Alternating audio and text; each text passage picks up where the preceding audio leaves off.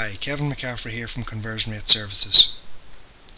Today I want to show you how you can track registered users on your website in Google Analytics version 5. To track registered users, you add a little bit of JavaScript code to your page to track the type of visitor who is logging in. So once they have logged in, you can output this piece of JavaScript code on your page, and it will be tracked in Google Analytics. This is called setting a custom variable. In this case, the custom variable is user role and the value is customer.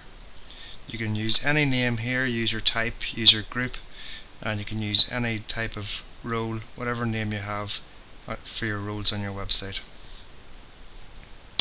When you've got that set up and running, you can go to Google Analytics, click on Advanced Segments, and for custom segments you can click New Custom Segment.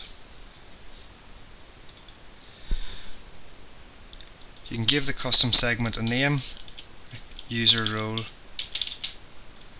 dash customer, then include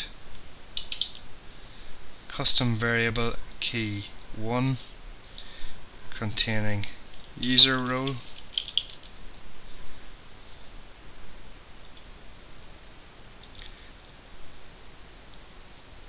add a dimension or metric, custom variable value 01 containing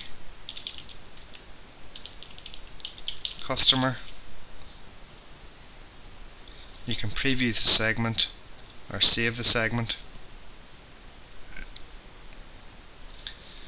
Now when you're viewing advanced segments, it will be displayed under custom segments.